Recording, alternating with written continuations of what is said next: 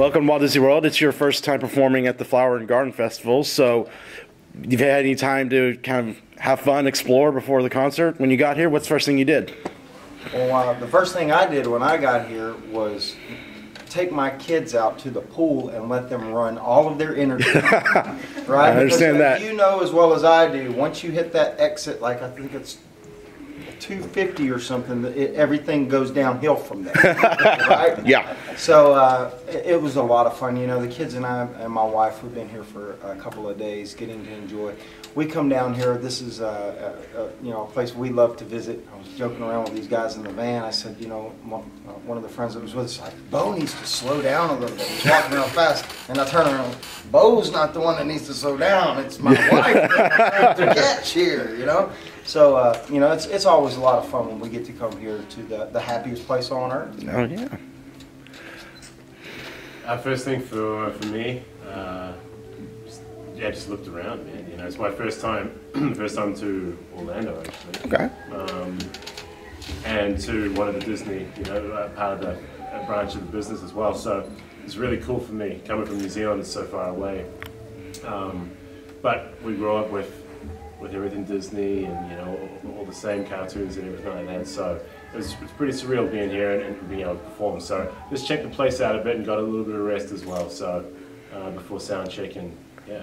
But you do have Aussie land there just south of you in Australia, right? They don't have the mouse; they have the kangaroo. Yeah. Right? Oh, we got our own. We got our native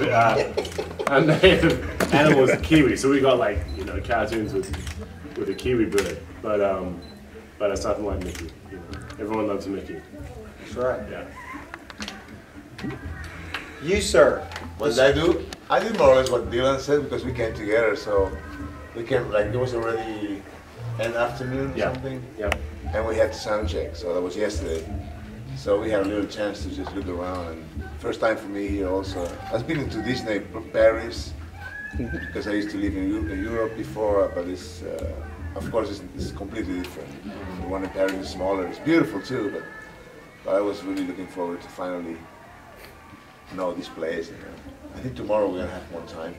Tomorrow we're gonna hit some rides, man. So since you've been here before, Bo, what's your favorite attraction?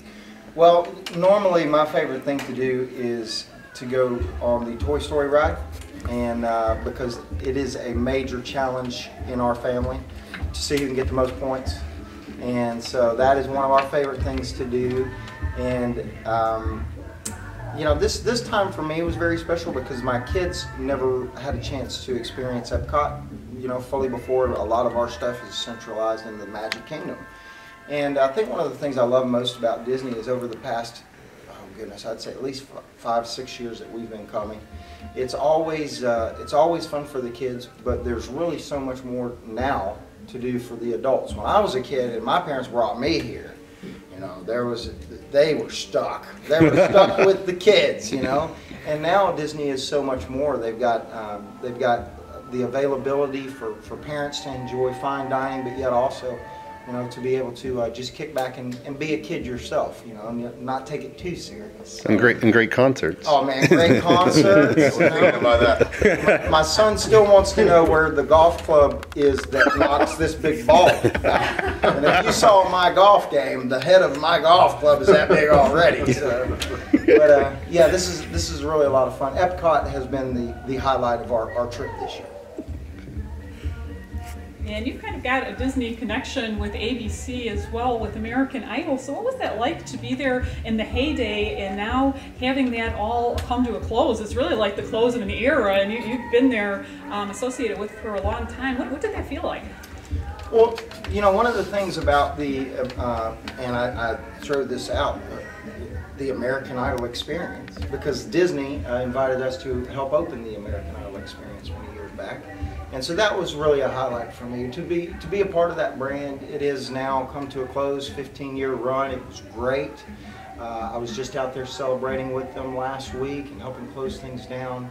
And I really do. I think that you put it the perfect way. It's just the end of an era, and I think that that particular show opened up so many opportunities for different people, myself being one of them.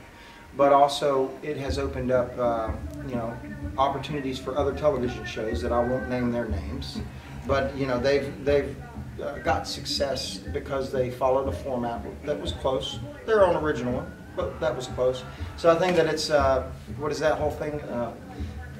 Imitation is the greatest form of flattery. So 15-year run. You know, the only tears that we shed that night were tears of happiness because so many people had their dreams come true.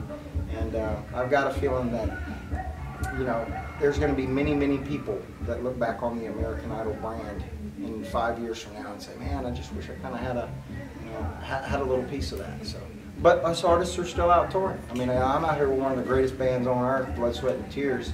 And if I hadn't played Spinning Wheel on the show, they would have never known about me. So I owe a lot to American Idol, and I owe a lot to my friends here in Blood, Sweat, and Tears. Bo, you look a little different than when people remember you. Can you tell us what's with the new look? And well, you know, the new look for me started a few years back when I joined Blood, Sweat, and Tears when I cut my hair off, I guess, right? So, and I did when I decided fully to come into this band and to dedicate to it. That first year was a lot of us feeling out the waters.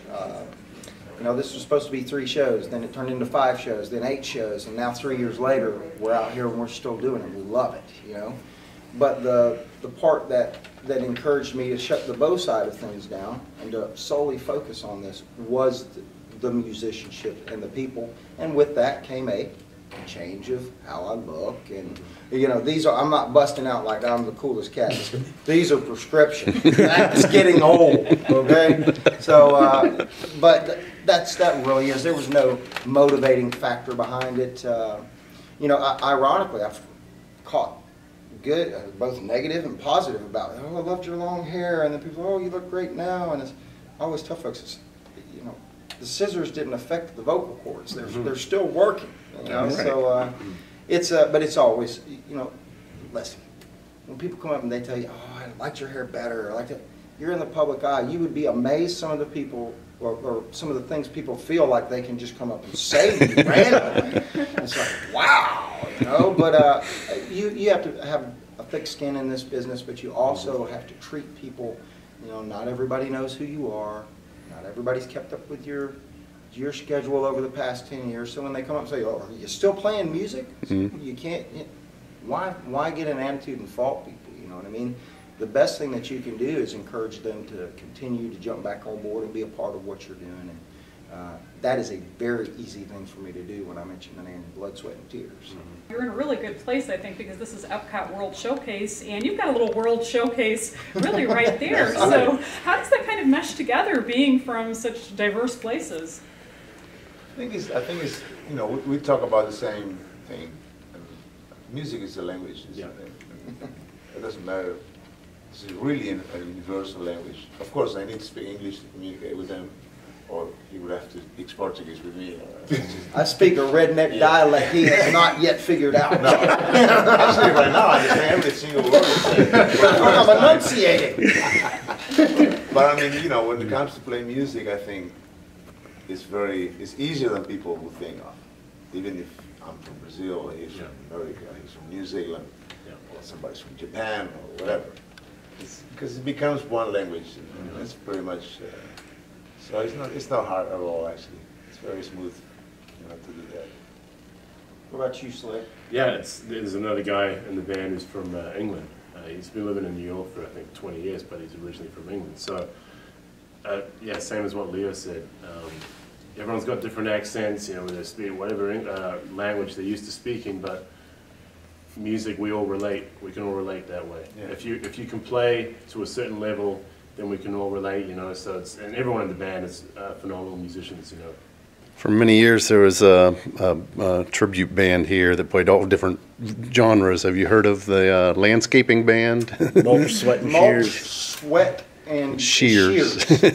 I saw them the last time we were here. I guess we were here for Halloween, a Halloween fest in 2014.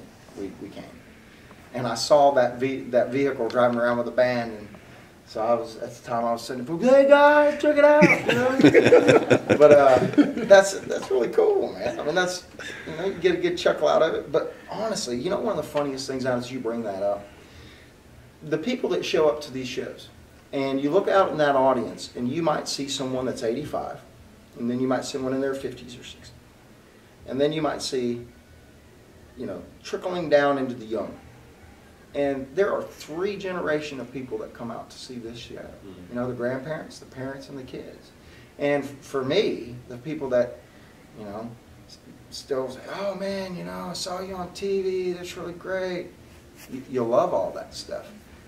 But when they tell you, hey, I didn't know what Blood, Sweat, and Tears was. I was 9 years old. And you look at this person that's like, oh, you're only 19? You look like you're 30 because you're big. And they're like, oh, I watched you on Idol and it did this.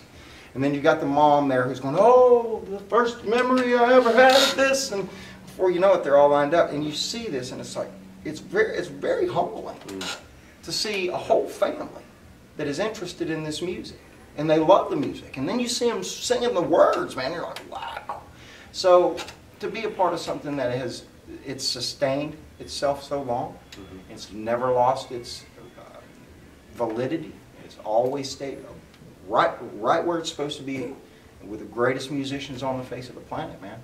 That's some pretty cool stuff, you know, especially crossing those generation gaps.